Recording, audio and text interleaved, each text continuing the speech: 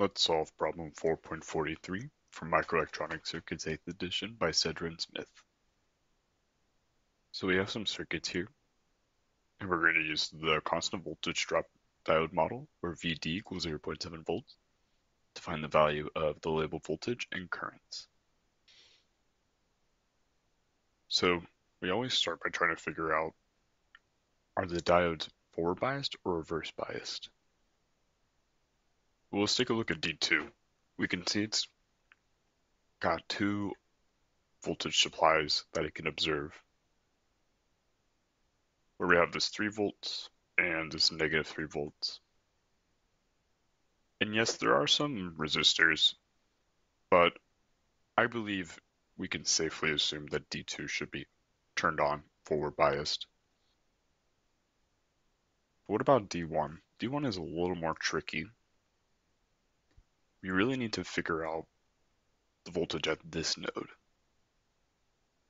right? Because if this is D2, this is D1, we know that it's grounded at 0. But what is this voltage at this node? If we could figure that out, we'd have a pretty good idea. We can estimate the voltage at this node. So if I call this V1, we can say that V1, if we just follow KVL, right, we can say it's 3 volts minus the voltage drop across this 1 kilo ohm resistor. Now I'm going to ignore this diode for a moment. We have a 1 kilo ohm and a 3 kilo ohm resistor, and we have a total voltage drop across the circuit of 6 volts. So what I can do is take the total drop and multiply it by this 1 kilo ohm divided by the combination of this 1 kilo ohm and 3 kilo ohm, because they are in series.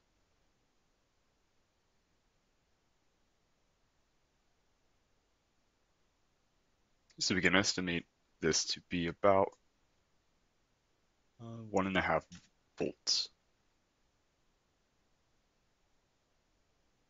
So therefore D1 we would assume to be turned on. Now we can begin solving for the voltages, right?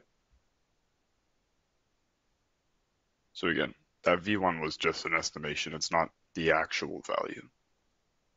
Because if we're trying to find the actual value, well, if we travel up from this ground, and we know that D1 is turned on, therefore it experiences a voltage drop of 0.7 volts, V1 would equal 0 volts plus 0.7 volts, which is equal to 0.7 volts.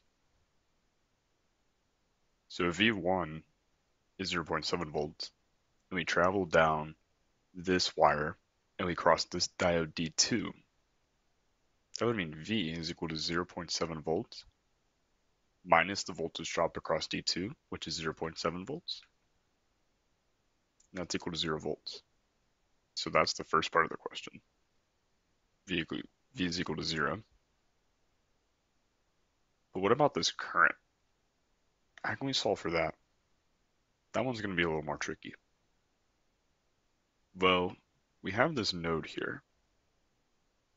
And I know the voltage here is 0.7. So maybe we can do some KCL, Kirchhoff's current law. So if I label this current I1, and let's label the current across this wire to be I2, we know all the current entering a node must be equal to all the currents exiting a node. So in other words, I1, because I1 is entering the node, is equal to I plus I2, because I and I2 are exiting the node. And if we just move this equation around, we would say I is equal to I1 minus I2. So now we just need to solve for I1 and I2. Okay, so I1, we could just use this nodal analysis, right? So we're going from 3 volts to 0.7 volts divided by the resistance, 1 kilo ohm, and that is equal to 2.3 milliamps.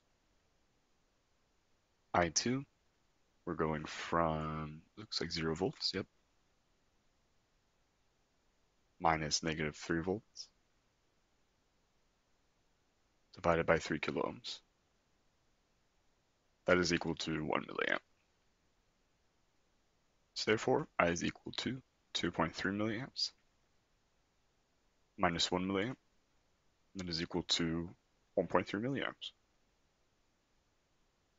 That is the second value.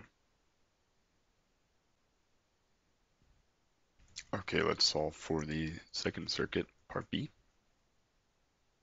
Like always, we want to start by assuming if the diodes are on or off. So for the same reason as part A, we're going to say D2 is on because it's connected from this 3 volt to negative 3 volt. And what about D1? So again, I'm going to try to estimate the voltage here at V1. So we know it's 0 at the cathode, but then if we estimate V1, that would be our starting voltage, 3 volts, minus the voltage drop across the resistor, which would be the total voltage. So 3 to negative 3 is 6 volts, times 3 kilo ohms over the series combination, 3 kilo ohms. And let's see what we get for that. Get negative 1.5 volts. So based on that, we're going from negative 1.5 to 0, low to high. Therefore, D2 is reverse biased, so it should be turned off. Okay, let's continue. So when D1 is off, we can immediately state that the current across the diode is 0. And now we can just solve for the voltage. So let's try to solve for this current going across here. We'll just call this I2. So we can say I2 is equal to the voltage going across here. So that's 3 volts. Now you need to be careful because this diode experiences a voltage drop of 0.7 volts. You need to account for that when you're solving for your current. And then we'll just subtract negative 3 volts. And we're going to divide that by the series combination of the resistors. So I get 1.325 milliamps.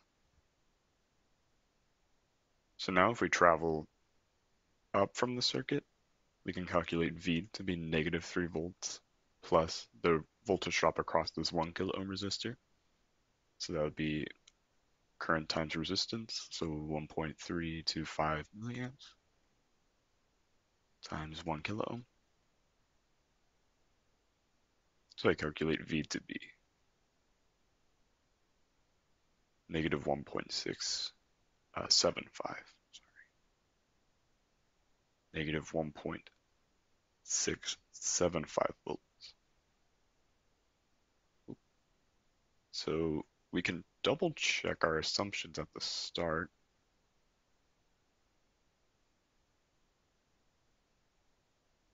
Right. If I want to make sure that D1 is actually turned off. If I know that this voltage here is negative 1.675, then I just know V1 is equal to negative 1.675 plus that 0.7 volt drop from the diode, D2, if I'm traveling this way. And so that is equal to